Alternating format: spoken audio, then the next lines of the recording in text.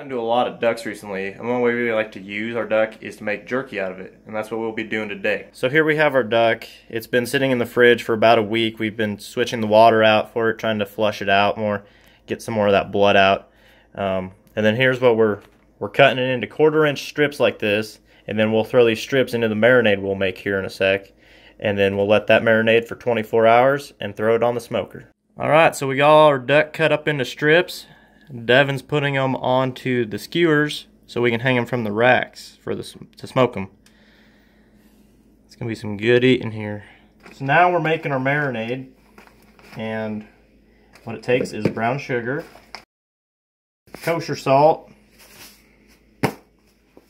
or curing salt, whatever you can find, black pepper,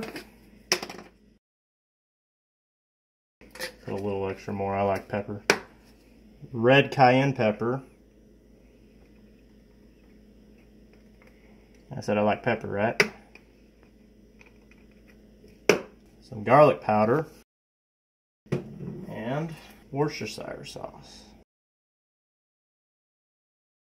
And then you just add enough water to cover your meat and let it marinate for 24 hours. Now what you're going to want to do is you want to pour the marinade just over the meat, just so it covers it. Had a little bit left over in the bottom there, but then you just want to move the meat. You want the meat all covered, and just leave it in there for 24 hours in the fridge. We'll come back and we'll smoke it and hopefully have really good duck jerky. Alright, so we have our smoker here. We've let the jerky marinate for about 24 hours now. We're going to put it in the smoker. I'm setting the smoker to 165, and we're going to leave it in there for 4.5 to 5 hours. So now we have our jerky all loaded on the racks. We'll just have to wait 4.5 hours for it to be done in the smoker, and then we'll finish it in the oven. It's been smoked for about 4.5 hours. So now we're going to pull it out. See it there.